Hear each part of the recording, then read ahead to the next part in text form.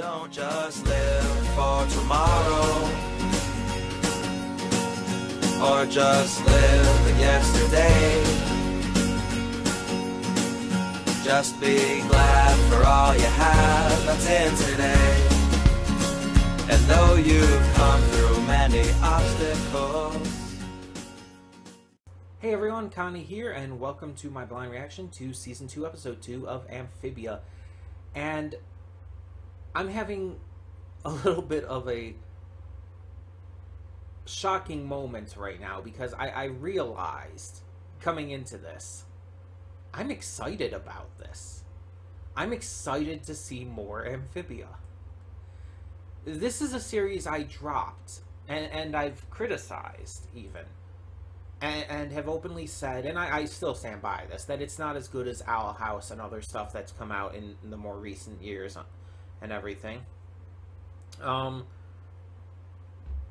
yet, with how Season 1 ended up going, how it ended up getting so much, like, drastically better, and even though Season 2's opening wasn't, like, phenomenal or anything, it's just, I for some reason have, like, just kind of gotten excited about this series.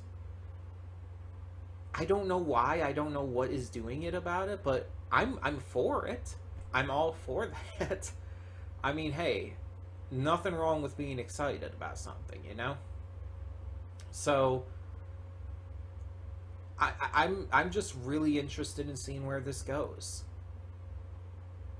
I'm really genuinely interested. And again, this series isn't like my favorite or anything. I still do believe that not every episode is great, and it does have some issues with some of its characters. It's not perfect by any means. It's not an Owl House. It's not a Ghost and Molly McGee. But it's surprising me. And honestly, that's a really good thing. It's really genuinely surprising me in the best way, and I hope it continues to do that. Like last episode, the first episode of the season, we got some hints at some big lore. Like, we got some hints that there is some big, maybe revisionist history going on here.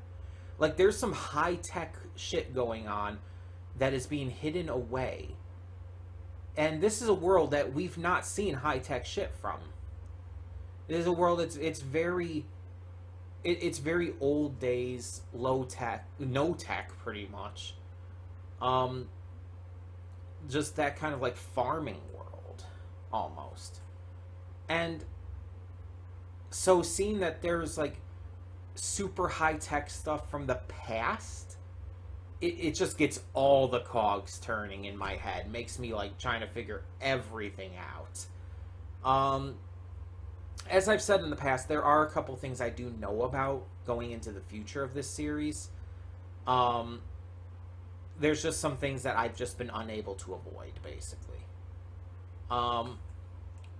So there are some things I know about, but there's also a lot that is genuinely just surprising me that I did not know. And this was one of them for sure. That one really caught me off guard. There's also, like, you saw the thumbnail I used for episode 1. There's some really fun expressions already in season 2, and it's like, okay, they might have taken season 1 to find their groove and everything, and now that they've found it, season 2, I feel, might be actually notably better. It might actually just have, like, okay, we found our groove, now we're going to roll with it. We're going to really ride that train. And it's like, this might actually be a really good sign.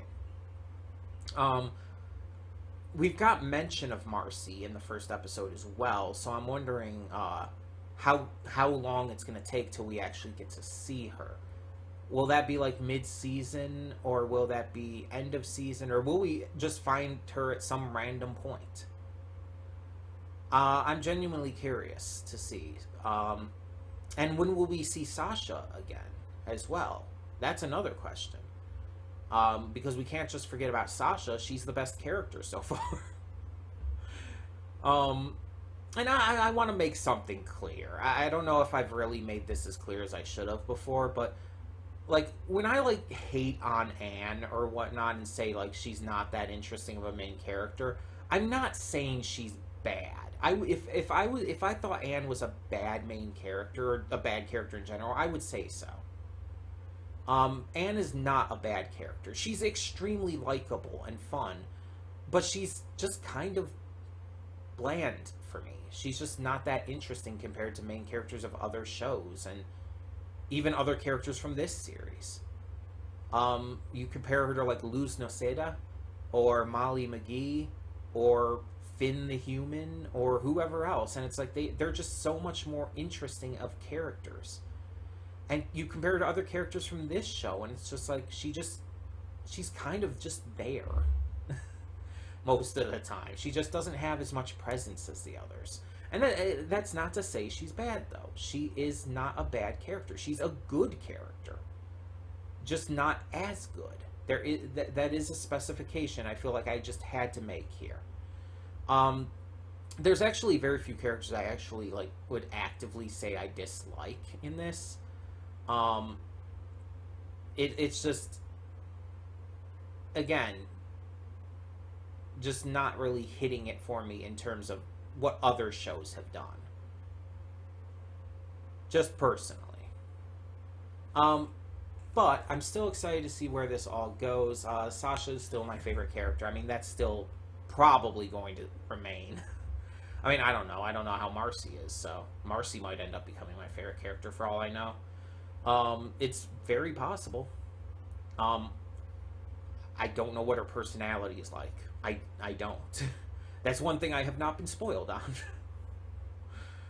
But I'm definitely excited to find out more about just everything going on. We even had, like, a little mention of the box in the first episode. The box that sent them here in the first place, clearly. So I'm wondering, when are we going to find out more about that? Because Hot Pop has that buried and is hiding that fact, so Hot Pop clearly knows what it is. I want to know what it is, you know? Either way, though, I think I'm just ready to get to this episode. Like I said, I'm excited. I'm surprisingly excited. So we're going to get to it. Let's do it. When the screen fades to black, pause this redirect and go to the description below. Follow the link to the reaction, and after you watch it, come back here to the redirect and resume play. Because after it fades to black and then fades back in, everything from that point forward will be my afterthoughts and will contain spoilers to the episode. So, that being said, thank you so much for tuning in, and I will see you at the reaction. And we are back, and we'll begin with spoilers in 3, 2, 1, now. What is this fucking robot frog that's that wasn't something from the first episode that I'm forgetting about. Like, there was technology and stuff, but I don't remember a fucking robot frog following them. What is happening? And the top lifted off as if it was trying to look. And it adjusted itself. Like, there's someone inside there then, right? Anyway. I'm going to actually start with the second segment of this episode. Because it was definitely the lesser of the two, I feel. But that's not to say it was bad. It was still enjoyable. The design of the Scorpio or whatever it was called is fucking horrifying. Like, oh my fucking god. Like, this is, like, nightmare shit. Seriously, what are they on to be able to create shit like this? How fucked up in the head do you have to be to design something that horrifying? Like, did Junji Ito design this? Oh my god. The episode was kind of just okay throughout most of it. It was really when the Scorpio came in and that started happening that it became a lot better and a lot more interesting. The dance is like, it's just a funny little dance. I get that it helps and everything. But the concept of the episode just wasn't as exciting as other ones have been. But the first segment of this was another story. So on their journey, they come across this town of Biddles, I think they were called, or something like that. These tiny little, I guess they're still frogs, that are very nice and kind, very old Western type town. But they're also being bullied and having money taken from them by this gang. Hop Pop manages to drive away one of the members, but they come back with everyone, including their matriarch, and Hop Pop ends up not being able to take them out and ends up getting taken out himself. As they continue on, though, thanks to Anne, he realizes that he should have been doing this for them, for good reasons, rather than for his own selfish desires to get a song about him. So he goes back, he comes up with this plan to help, and eventually it kind of works out. The Biddles just kind of go feral and start protecting him, and it's kind of scary. The episode had a lot of good humor. It was really fun. A great message about that it's always right to stand up to bullies, which it is. And I just think it was a very just enjoyable episode. Like, I liked a lot of the jokes. I loved just the concept. I think it was very fun. Like, honestly, it's my favorite of this season so far. My favorite segment of the season. So, that being said, yeah, that's pretty much all I've got to say. There wasn't, like, much other big stuff going on other than the introduction of this robot frog that I guess we'll find out what that's about. But it didn't, like, touch too much on other stuff here. It mentioned very briefly the stuff with Toad Tower and all, but it was only a very brief mention of what had happened before.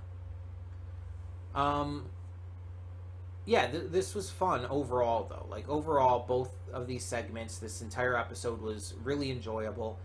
And like I said, I'm surprised, but I'm finding myself excited to get to more of this series. I'm just really enjoying this. And that's weird to me because I did drop this originally. But hey, I mean, whatever works, right? Either way, yeah. We'll just continue on, take it from there. So when the screen, wow, I mixed up. Thank you all so much for tuning in. For now, I'm Connie and I'm signing off. See y'all next time.